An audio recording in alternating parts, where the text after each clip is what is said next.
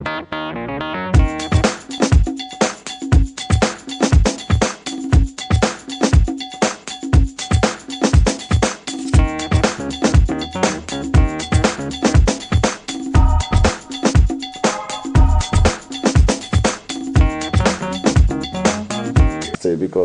you know there is need for him to come back. It's part of the negative publicity. People were really talking about, saying about us. And I must say that your contribution, those of you in diaspora, yeah, you know, have really assisted us a great deal, you know, because I, in particular, from my local government, I knew some houses I've gone to, so, oh, well, my son, my daughter, our brother has called me and said, look, we should vote for this man. And let me tell you, Comrade Governor is a godsend to the Edo State people. That is a man that have touched every village, every nook and cranny in Edo State. There is no village that you've gone to today, there is no local government, there is no ward that you've gone to today that you will not see red roof. When I mean red roof, those old class rooms that were abandoned, you know, this man will resuscitate it, have built them up, have rebuilt them, furnished them. Not only resuscitated the old ones that are already been abandoned, built new ones. Likewise, in the area of health center. Not just building these structures, but build it and equip it. Build a classroom and furnish it with a new modem. You know, we suffice you to know that people no longer take their boys now to private schools. They now withdraw their children from private school to secondary to public schools now. You know, also introduce free education at all levels, from primary 1 to JSS to SS3. You know, this is a man in the area of from the education to health sector, also provided infrastructure. There is no local government where you will not see about 4 to 6 roads being tied by the Comrade Governor. Coming to the area of prudence management, like I just said, all these regulations, if not for the Comrade Governor's support, why would it have been able to achieve them in the budget ministry? And this is a man where a state where they said, oh, well, this is a state that cannot work, that revive it and make sure that the state is working today because of his prudent management. He ensured, that is why all these measures we put in place in budget ministry. Don't forget that I told you it's a technical ministry. That is why the monetary and evaluation department is there. That is why the warrant system is there. That is why we have the planning department, very solid department, to ensure, yeah, where 1 kobo is meant for, that 1 kobo will be spent for. And Comrade Governor is the only governor today in the whole country, I can boldly tell you that when he gives out a contract, if he leaves his office in person, he go for inspection to ensure that that contract that is given, that money that is given to that contractor, that money is used for that contract. In a week, Comrade Governor goes out more than 8 times to inspect projects in Edo State. You can go and find out. Well, that's thank you very much. That's commendable, Honourable. Thank you. You mentioned the issue of education and refurbishing schools, but is it evenly distributed? The refurbishment of schools, is it concentrated in one area? No. I said go to every ward. When I mean ward, in a local government, we have what we have wards there. The local government is, at times, some local government is divided into 10 wards, as the case may be, into 15 wards, you know. some 16 wards. Each of these wards in the local government, for instance, the local government where I come from, that is Eastern Northeast local government, Uromi, we have 11 wards. This 11 ward in Eastern Northeast local government, there is no ward that don't have the presence of Comrade Adams Ali Oshomole in terms of, the provision of schools, health centers, transformers, roads. It will suffice you to know that even, let me be very practical here. In my local government, for instance, the first road the Comrade governor tied, he did not, he does all his job, putting aside whether you are from his political party or not. The first 2-3 roads he tied in my local government were tied in Chief Tony Aneni's village. You can go and verify today the best road today, well structured, with gutter on both sides, from Iswa or the behind Chief Tony Aneni's house down to Uzenema. There's another one from Iswa to Arwe Road. There's another one from Arwe Road. In short, 3 roads. One for Uzenema, one for Arwe, and one for Iswa. Yeah.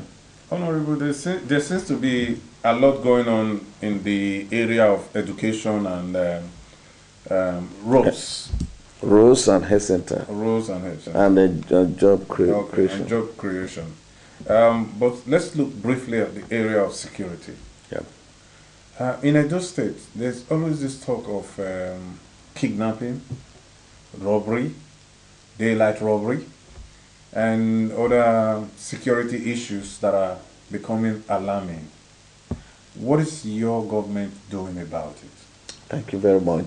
Yeah, first and foremost, let me tell you that depression, there is this wrong impression many people always have about those states. Yes, security, though it's not supposed to be the responsibility of the state, because the state, we don't control the police, Nigeria Police Force. It's the federal that controlled the Nigeria Police Force and all the other security apparatus, from the State Security Service to the Nigeria Army and the rest. But the states we are just complementary.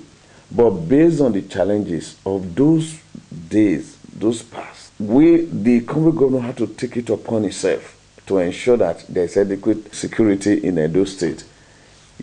For instance, today, if any event were to take place in the whole country, it's Edo State that is the most peaceful state today in the country, because of the enabling environment and because of the network of security that the Congo government has provided in Edo State.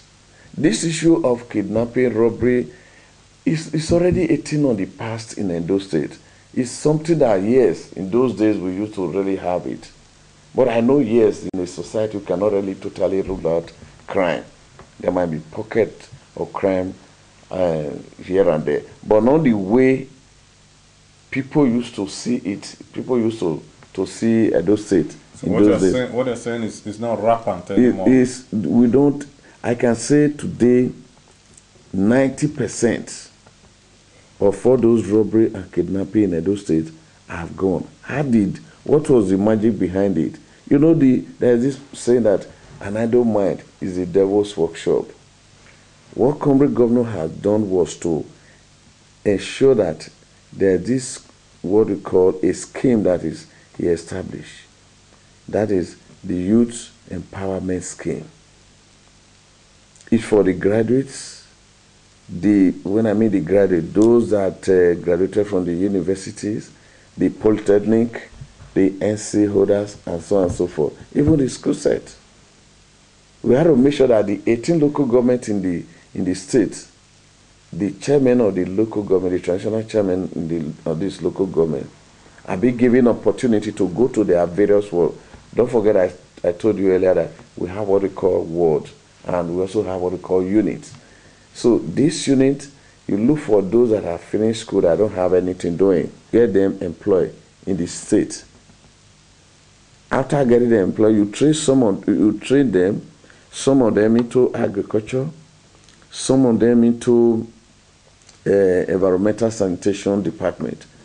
So even some of them in the finance department, because just recently about 68 was posted into my ministry. Though some of them presently now are undergoing training. Since Comrade Governor came into power about 4 years ago, he has employed nothing less than 3,500 youths in Edo State. Because of this, that is why there is, drastic reduction in area of robbery and kidnapping. In those days, you used to see robbers coming to Benin to bust banks and other more, but that is no longer in place again.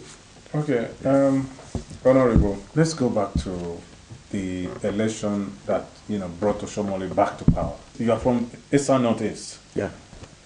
And very correct. Esa Northeast used to be PDP.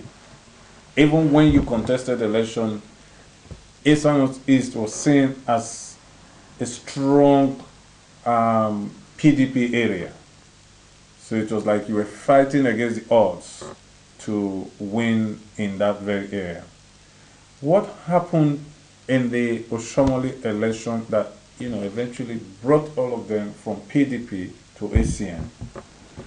Okay, well, thank you very much. I said earlier that I left PDP 2009 because of the way things were being run in that party.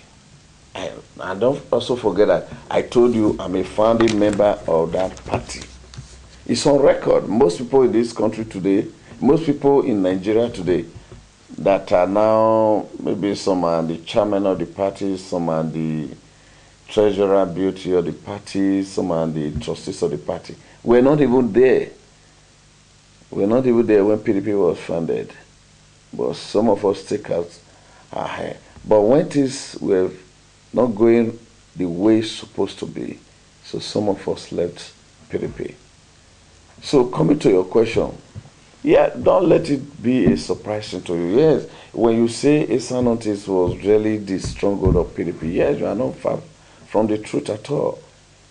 Because first and foremost, the home base and the local government or the former board of trustee chairman of the PDP, which is Chief Tony Aneni, is also the home base of the present minister of works, also the home base of the present House of Representatives representing the former Old Agbazilo, at the federal level. It's also the home base of the former, if it's not even the first House of Assembly member in Constituency 2, Honourable Vincent Ogun. It's also the whole base of the oil magnate, which is Chief Tony Ilobe. It's also the whole base of his own son, who is a member of the House of Assembly presently. It's also the whole base of so many other political heavyweights, the local government. But let me tell you one thing. There is one thing some of us don't really face to realize. The society is always very dynamic. Urobi people in this Northeast local government have been oppressed for a very long time. They have been suppressed for a very long time. They have been, dehumanized politically for a very long time. There are these There are ways you fight a man. At a point you push the man to the wall, he will tell you, this time around, let me react. The reaction was what you saw in July 14, 2012 election of the Comrade governor. These are people that have been very obedient, that have been very loyal to PDP. These are people since 1999, when the true democracy, for good 12 years, they have nothing to show from all their suffering, for certain people. I must tell you at this point, when you are doing something, or even when you are working, you should be able to have something to show. At the end of the day, I say, this is what I can show for this job I've been doing for the past 1 month. The people in my local government, in the Northeast, in Uromi in particular, Romeo Zea, have nothing to show from the government of the PDP since 1999. That was why Oshomole is not from Uromi. For instance, enter Uromi, starting from Ivwe, Obedu, which is Ward 2, where I come from. You will see, when you drive into that junction, the first thing you see, you start seeing red roof. School built by Oshomole. You start seeing water, tankers, overhead tank, borehole sunk by Chief Adams Oshomole. If you go further, you start seeing network of roads constructed by Adams Oshomole. If you go further, before government school, start seeing health centers. Today, there are several youths in Uromi that can tell you they are now workers in council. They now work in the states. They now work in the various MDAs. Then when you get to government school, you start seeing red roof. Beautiful school. The day you will get home, you will not be able to recognize that school. Then when you go a little bit after the Onoje's Palace, you get to St. Anthony. They call St. Anthony, but it's now Puje Primary School. One of the most beautiful schools. You go further, you get to Ifandion. You get to Koni. You get to Amendokia. You get to all those Awo and the rest. Go to Zea. Then go to Ewoyi. Ewoyi, Afuda. You see what I'm coming. You see what this man have done. It's not from Uromi. He did not care that at the last election I brought him into power, Uromi people did not vote for him. But he came in there. But here we are. We have been voting for PDP. We have been saying, because this PDP party came through Chief Tony Aneni, we have to respect the party. We have to respect the person that brought it, which is Chief Tony Aneni. So we voted for them. They've not done anything. But let me tell you one thing about the election of 2014 was not about Chief Tony Aneni at all. To humiliate him, to defeat him in his hometown. But indirectly, it was.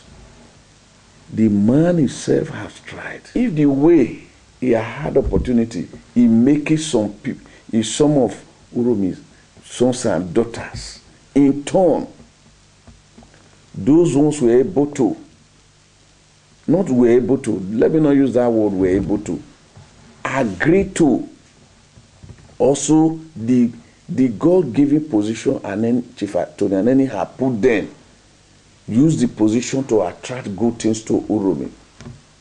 Use the God-given position, use it to employ those guys those youth, those teamy youth in Uromi that finished school that have no job today.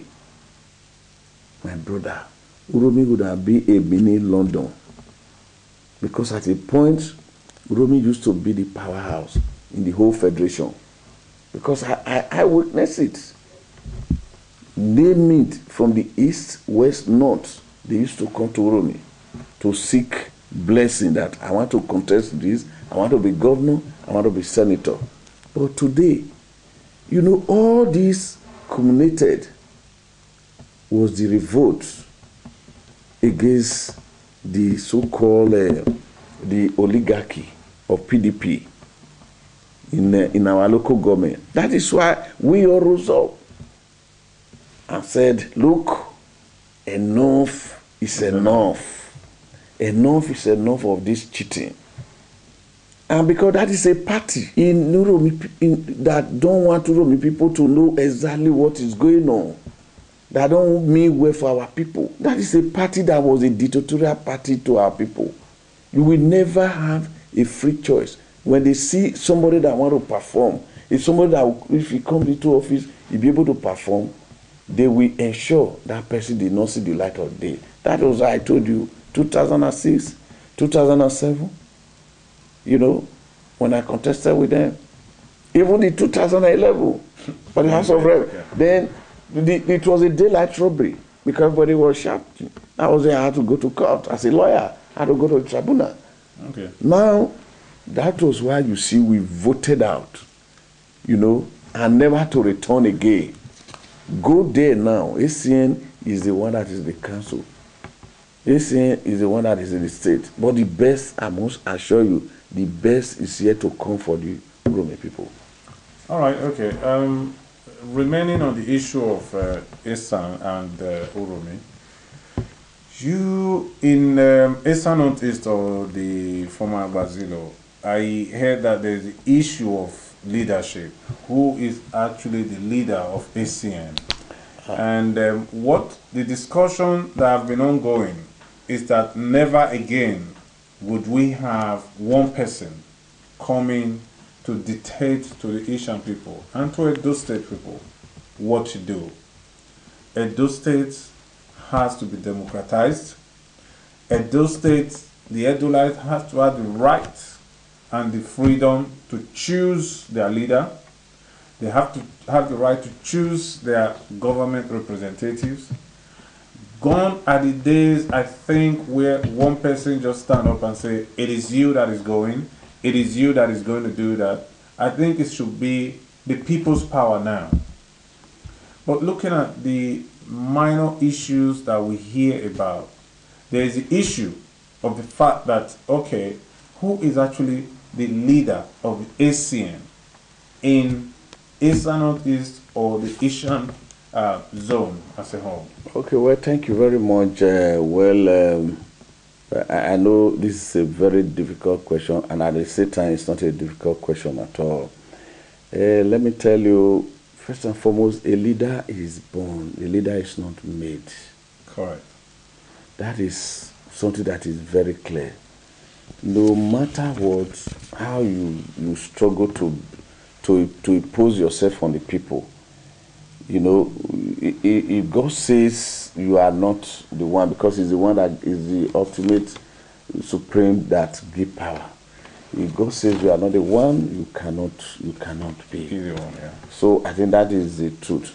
Then let me erase the erroneous impression that, well, the ACN don't have leaders, maybe in Uromi, in Nesa, and the rest. No, that is not true.